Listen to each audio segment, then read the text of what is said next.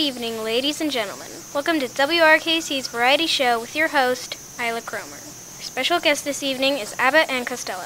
Tonight's program will feature a story from X Minus One.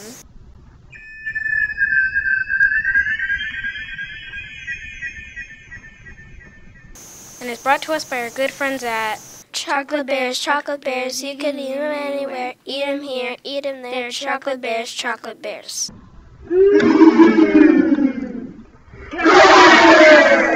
And if you were to dash, bring lots of cash to buy the new Flash. But now it's time for news, weather, and sports, along with a word from our sponsor. Today, the USS Nautilus was put to sea.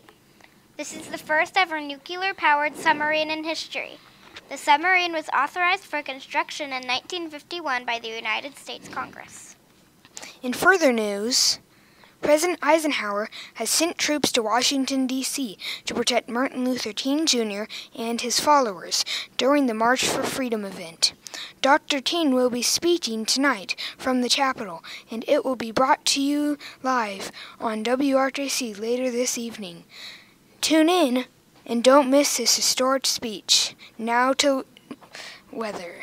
The weather today in Indiana has seen 5 inches of rain and is still coming. Stay safe and high above ground. If you live in a small or wooden house and experience leaking, go to a shelter or a neighbor that does not experience leaking. Stay tuned for WRKC weather updates. I'm Harper Durkowski for WRKC weather. And now for sports. This is Addison coming to you live from Shanghai, China with the World Championship Ping Pong Tournament. Some controversies in the match today as the ref made a questionable call.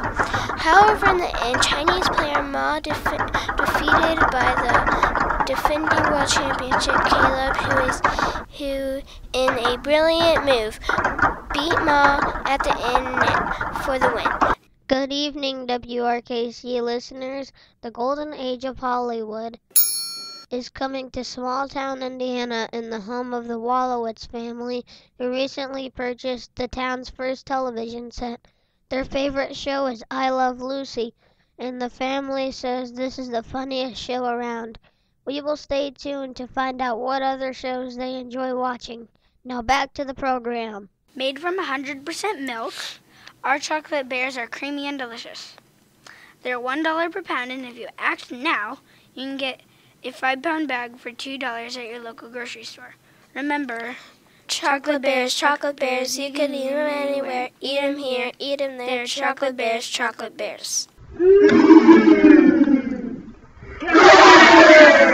Thank you to our sponsor for the news, weather, and sports. Let's check in and see what's happening at X Minus One. From the far horizons of the unknown come transcribed tales of new dimensions in time and space. These are stories of the future, adventures in which you live in a million, could be years, on 1,000 maybe worlds.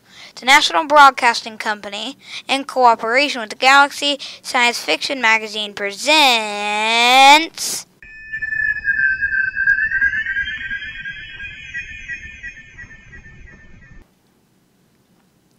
Countdown for Blastoff. X minus 5, 4, 3, 2, X minus 1. Fire! From the far horizons of the unknown come transcribed tales of new dimensions in time and space. These are stories of the future, adventures in which you live in a million, could be years, on 1,000 maybe worlds. The National Broadcasting Company, in cooperation with the Galaxy Science Fiction magazine, presents X minus 1.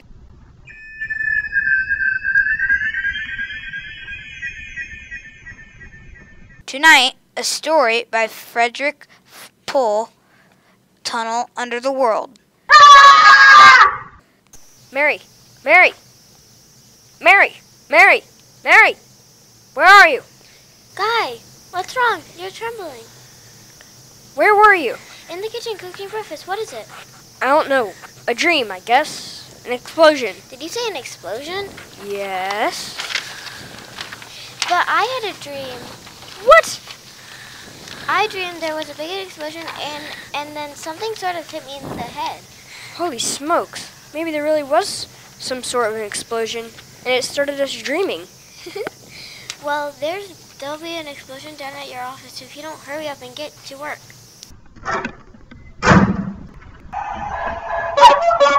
Coming on the bus, Burkhart watched to see if there was any evidence of an explosion. There wasn't. If anything, the town looked better than ever. The only thing that seemed strange to him was the fact that none of the usual crowd was on the bus. He was a little relieved when he saw his old pal, Henry Swanson, finally got on. Excuse me. Oh, Henry. Pardon me, sir. Henry, what's the matter with you? It's me, Guy Burkhart. Burkhart? Sorry, I don't believe we've met. What? Henry, for Pete's sake, it's me. If you'll excuse me, this is my stop.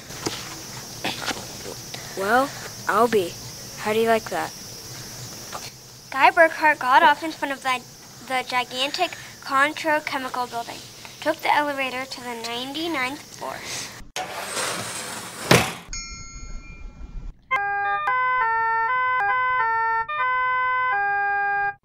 Where he worked on the accounting department for 12 years. It wasn't until he was almost at his floor that he realized the speaker was not playing the usual commercials. Friends, are you happy with your present home freezer? Of course not. Well, the answer to your problems is a Feckle freezer. Feckle freezers are better than freezers. Most wives would do anything for a Feckle freezer. He walked down to the marble corridor to his office. Morning, Miss One. Good morning, Mr. Burkhart. At exactly midnight, Guy Burkhart lapsed into a sudden deep sleep. There was something wrong, something definitely peculiar about what was happening. And the following morning, he woke up, screaming. Darling, what is it? What's wrong? Nothing. Bad dream, I guess. You gave me such a shock. I seem to be having a lot of nightmares lately. Really? Yes, the one I had yesterday. This was the same. A big explosion and then nothing. You had a dream yesterday? Well, of course I did. You had the same sort of dream. Guy, you're mistaken. I don't remember dreaming. Oh no, Mary, you told me. Guy, you're mistaken. But Mary. Maybe you dreamed I had a dream, maybe. Well, yes, I might have done that, I suppose. Everything did seem sort of strange yesterday. That's probably it. You better get dressed, dear. Today's the 15th. That's when the... 15th? Yes. Well, then it must have been a dream because yesterday was the 15th. Guy Burkhart got up, dressed, ate breakfast, and took the usual bus to work.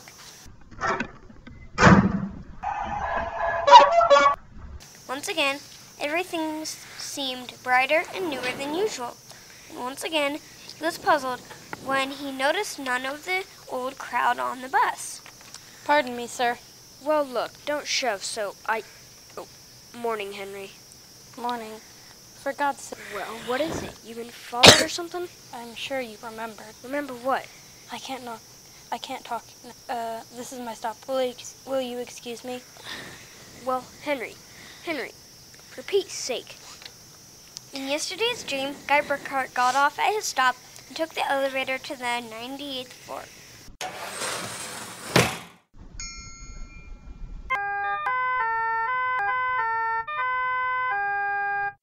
The speaker in the elevator played a new commercial this time. Cert's breath mints. They're minty.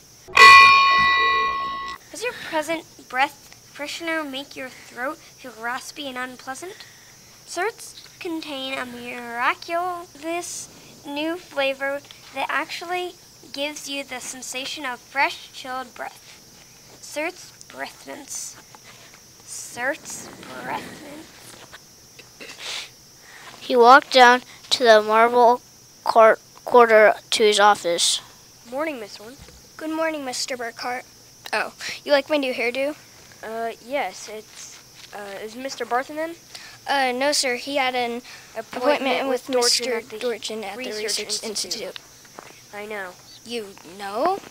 Well, I guessed it. Anyway, today's the 15th of June, and you won't be here to sign the quarterly statement, and I'm going nuts let me have a breath mint, will you? Yes, sir. Try one of these. They're certs. I never heard of certs before today. What are we, a bunch of guinea pigs? Dorchen's new advertising accounts. Something wrong, Mr. Burkhart? Oh, please.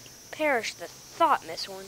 Perish the thought. He went to his desk and stared at the mail. Before he opened it, he knew the factory distributor's envelope contained an order of 12 new electronic computers.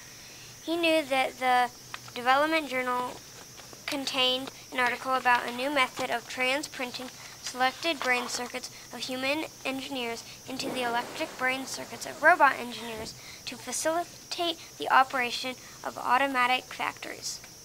He knew there was a complaint from Feinbeck and Sons about the Contro Chemicals' newest household robot circuit. After a long while, he forced himself to open them. They were exactly as he suspected. Hello? This is Swanson, Henry Swanson. What is it? Do you remember? Remember what? Just remember. All right, now. Listen, Henry, let's stop playing games. Yesterday, either I was dreaming or you snubbed me on the bus. Today, the same thing happens. Oh, you do remember. Thank heavens. I thought so when I saw you, but I couldn't be sure. Now, what is it you want? Listen, tomorrow morning when I get off the bus, you get off with me. Be casual. They may be watching. Who may be watching? Swanson. Hello? You buzz, Mr. Burkhart. Yes, I'm still out of breath mints. Would you buy me a pack of Clorets? Wouldn't you rather have certs? There was something wrong, something definitely peculiar about what was happening. The call from Henry Swanson, the strange behavior of his secretary, Miss Horn, these new products, the dream. Guy Burkhart went home that night feeling like a man in a nightmare. That you, dear? It's me. Did you have a good day? Fair. Oh, before you sit down, will you go down in the cellar and put in a new fuse? The switch in the hall closet blew out. Supper will be ready in a minute, so don't start fooling around with that old boat hull you've been building. I won't. Mary! What is it? Come down here. Hurry up. What is it? I don't know. I'm not sure. I was looking for a fuse and I thought maybe I'd drop one under the boat hole, so I scratched it on. Look, let me put a flashlight on it. Well? Look at the floor. Well, what about the floor? It's supposed to be cement. Well, it's copper, and there's a thin layer of cement, but underneath, it's metal. Look here. Underneath the concrete, more metal. And here, on the wall. You see? Metal. Metal on the floor, behind the walls, every place. well, I don't really understand. Mary, I know this sounds crazy, but somebody, for some reason, I can't even begin to guess, has taken this house and replaced it with a clever imitation. Guy! Honey, I'm gonna look around a little more. Well, dinner will be ready. All right, save it for me. There are a couple of things I got to figure out. The following morning, Guy Burkhart woke up, screaming.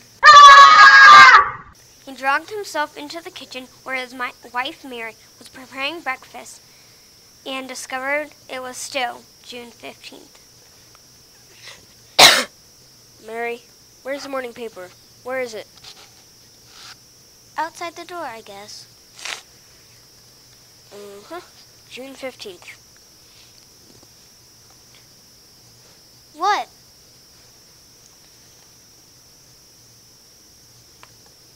You better hurry, dear. Today's the day Mr. Barth fills out the quarterly tax return. Oh, no, it isn't. What? He won't be there. He'll be at a meeting with Crackpot Dorchin at the Human Research Institute. Mr. Dorchin?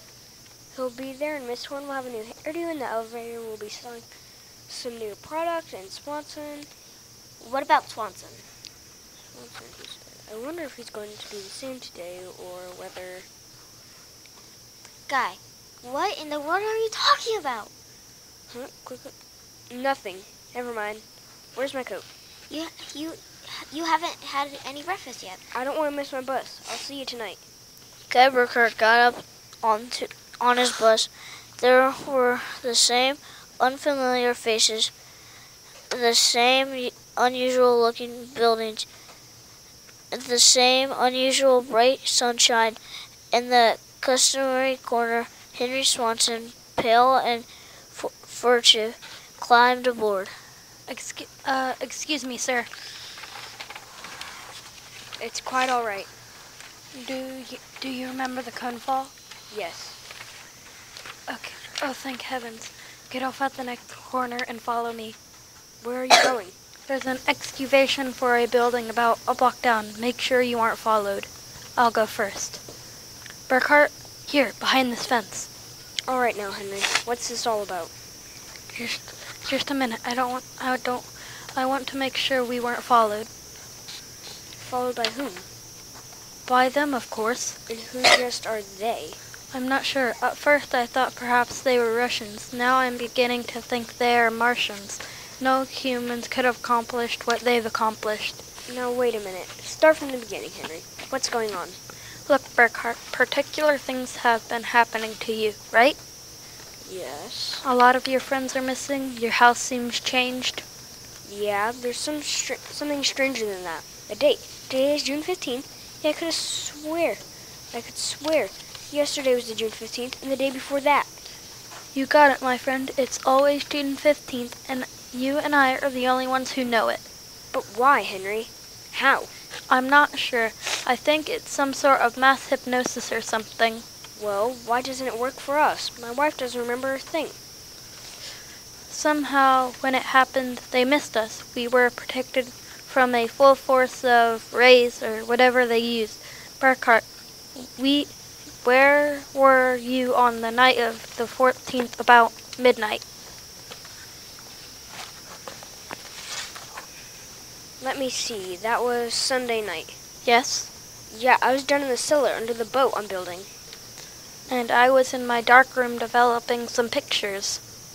This just doesn't make any sense to me. Russians, Martians, what makes you think that? I've seen them. Where? At the end of the tunnel. What tunnel?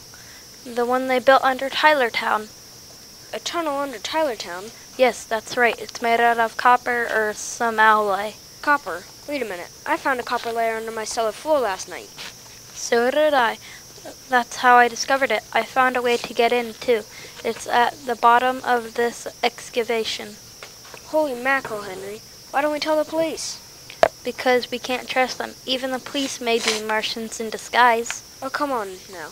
You're being melodramatic. Oh, am I? Well, you just come with me. Where? Into the tunnel. I'll show you. Henry Swanson led Guy Burkhart to a small hole in the side of the excavation. There, he removed a cut-out piece of metallic substance, and they crawled into a dimly lit tunnel. They walked for what seemed like 2 miles until Swanson held his finger to his lips. We've got to be quiet now. Henry, this is fantastic. They've got a tunnel right into the whole town. Oh, you haven't seen anything yet. There's a room a little farther down. We'll be able to look through a glass in the door. Is it safe? It's perfectly safe, unless one of them comes along. Well, come on. Okay. Here. Now, Burkhart, look through this glass. Now, just so I know I'm not completely insane, tell me what you see. Good Lord. Well? A tremendous panel with dozens of telescreens in front of each. A servo robot. They seem to be computing something. Yes, I've watched them. They're evaluating data from the screens. Evaluating? Why not? Each of them has a part of the human mind, remember? It's against the law to transfer evaluating circuits from a human brain to a robot.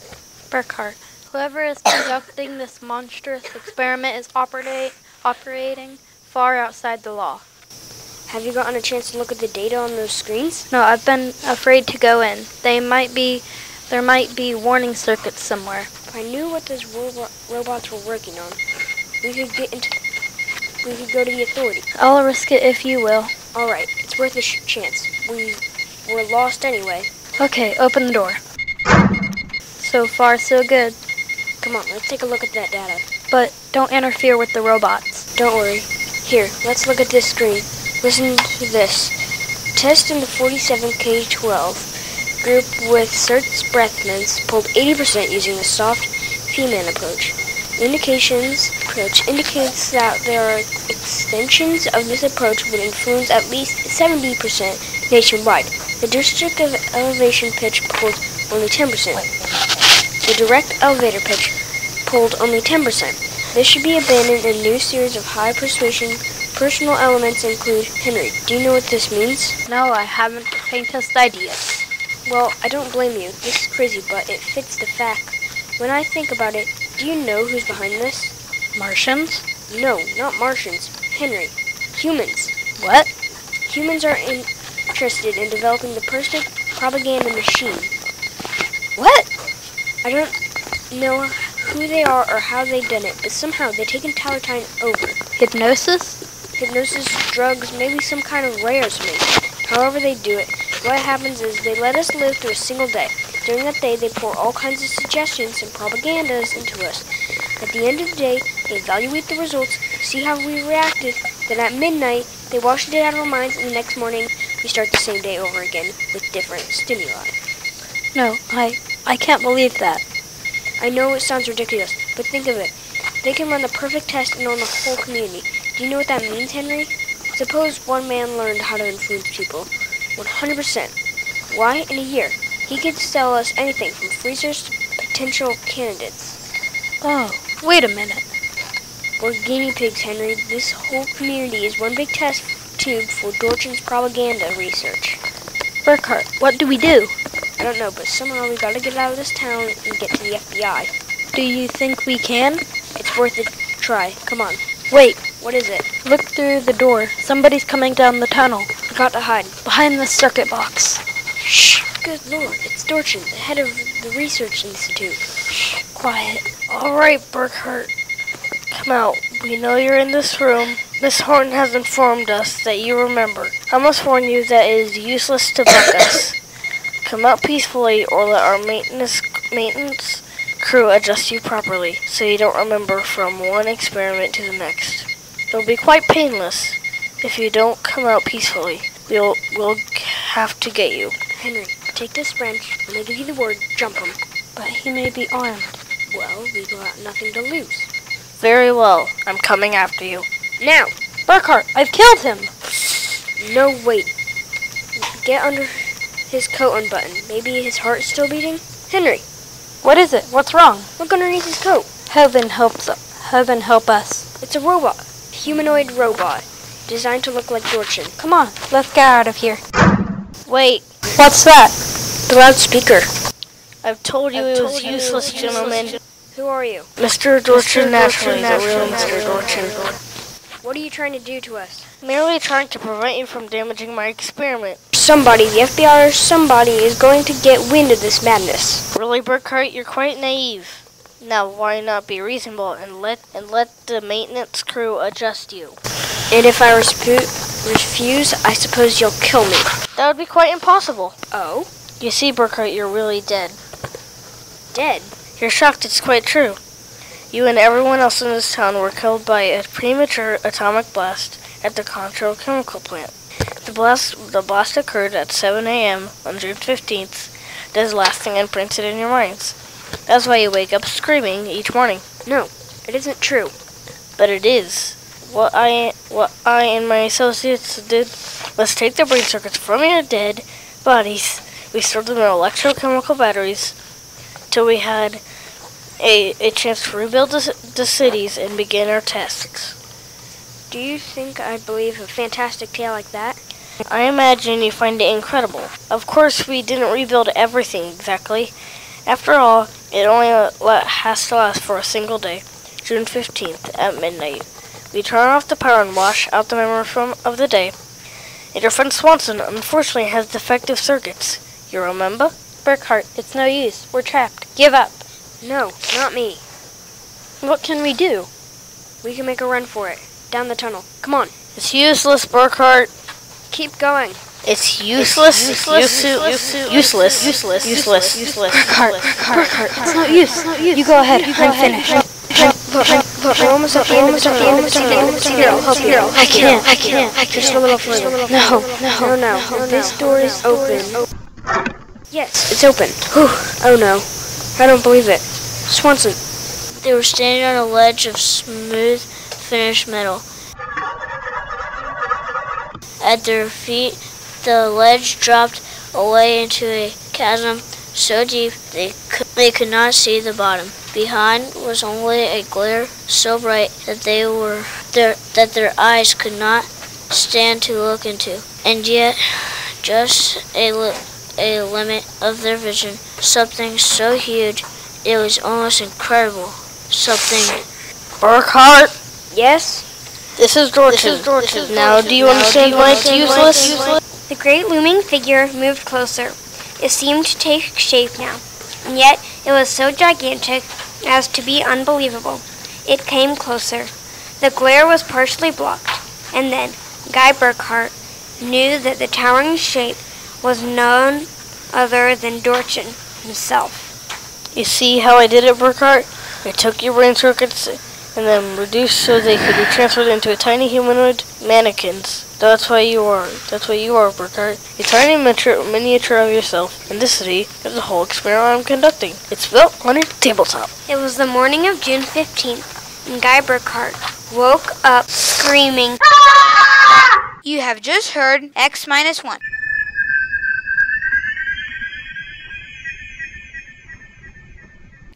Presented by the National Broadcasting Company in cooperation with the Galaxy Science Fiction magazine, Galaxy Magazine, on your newsstand today. Tonight, a transcription, X Minus One, has brought you The Tunnel Under the World. That's our story from X Minus One. Tune in next week to WRKC and see what adventures await. In the meantime, let's hear a word from our sponsor.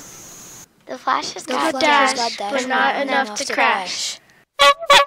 Yellow with black stripes, red rims, and can reach 60 miles per hour in 5 seconds. It's the new Flash turbocharged V8 from Mercury. The new Flash is available now for $12,000 at your local Anymore dealership. If To you want dash, to dash, bring bring lots of lots of cash cash to buy the new Flash. Why, folks, it's my good friend Lou Costello. Hey, Abbott. Do me a favor, loan me $50. I can't, Bud, I can't loan you $50. Oh, yes, you can. No, I can't. All I got is 40. All right, then give me the 40 and you'll owe me 10. Okay, I'll owe you 10. That's right. How come I owe you 10? How much did I ask for? 50? How much did you give me? 40? So you owe me 10.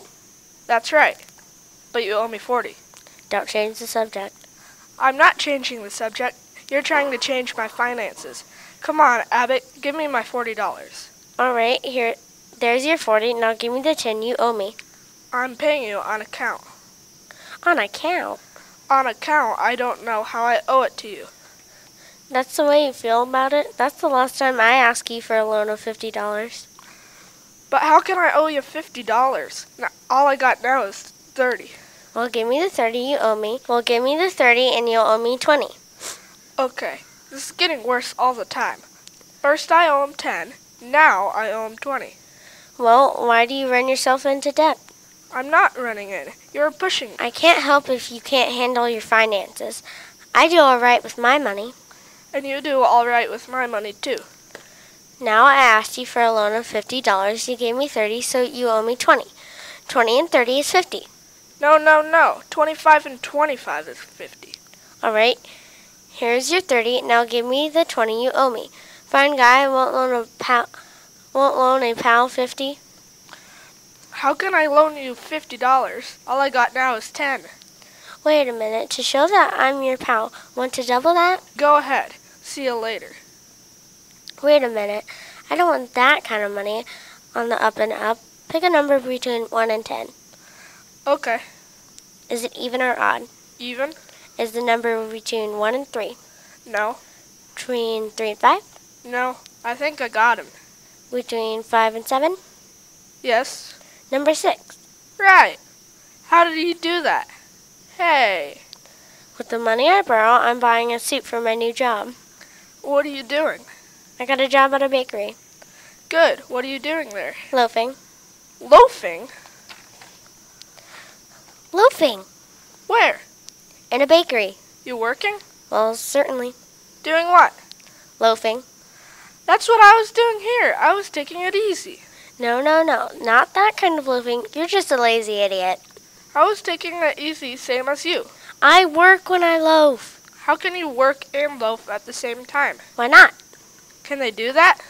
That's what they pay me for. They pay you for what? To loaf. How do they pay you to loaf? I work for the baker. I'm loafing there. You loaf. You don't do a thing. How much do they pay you at the baker store? $1.50 an hour. For loafing. I'm a union man. I belong to the union. I'm loafing here and I don't get nothing for it. You're not supposed to get money for that kind of loafing. Can I loaf there with you? I should say not. You got to join the union. I gotta join a union of loafers? You can't loaf without belonging to the union. Well, what do you think of that? You mean I gotta join a union in order to loaf? Well, certainly. Don't say nothing, but I was loafing here without the union knowing. No, you weren't loafing here. You can't loaf here. You can't loaf here. You've got no dough. I got no dough. That's why I'm loafing, because I don't got no dough. No. You got dough, you could loaf. Then you'd have to get a card and join the union. You mean I gotta have dough in order to loaf? Well, sure. How can you loaf without dough? No. You got dough, you could loaf. Then you'd have to get a card and join the union. You mean I gotta have dough in order to loaf? Well, sure. How can you loaf without dough? That's very hard. I've been trying to do it. You can't do anything.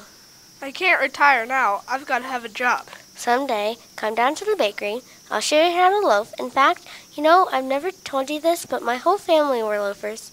No kidding. Sure, my father was a bigger loafer than me. He was? Yeah, he was one of the best loafers in the family. I think you're a better loafer than your father. I know that now because he taught me how to loaf. You know you're a bigger loafer than your father? Oh, sure. You're a bigger loafer than me, too, ain't ya? You're no loafer. I'm not? Certainly not. What? You're just a lazy, no good for nothing, whatever you are. How can I be lazy? You just told me I'm no loafer. You're a loafer, not me. But I get paid for loafing. You don't. That's what I don't understand. Work in a bakery store, get paid $1.50 an hour for loafing. That's right. This I don't understand. What do you mean you don't understand? What's to understand? I don't understand you working and loafing and getting paid for it. Wait a minute. Can I get a job there doing the same thing? No. I can't get a job there. You have to belong to the union. All you do is talk, and all I hear, you don't say nothing. Loafing. I don't say anything? No. Look, you go to the union, you get a card, you go to the baker, they give you dough. You need the dough first. I need the dough, and how I need the dough. You need the dough in order to loaf. I need the dough in order to loaf. That's right. You can't get any dough. All right, let's just eat lunch. There goes two inseparable friends. I would like to take this time to thank our good friends at Chocolate bears, you can eat them anywhere. Eat them here, eat them there. Chocolate bears.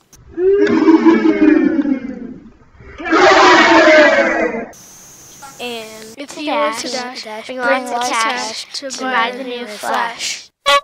Their contributions help us bring you the show. Wait, there's late breaking news from the field. Hello, we're back with an urgent weather update. Unexpectedly, the sun came out. Stay inside of your house because the flood is still high, and the workers are working on unclogging the pipe so you guys will be able to come outside. That's it for the weather report. Talk to you all next time. And there you have it, folks. Ladies and gentlemen, this concludes our broadcast for this evening. Tune in next time for WRKC Variety Show at this channel. Have a lovely evening and good night.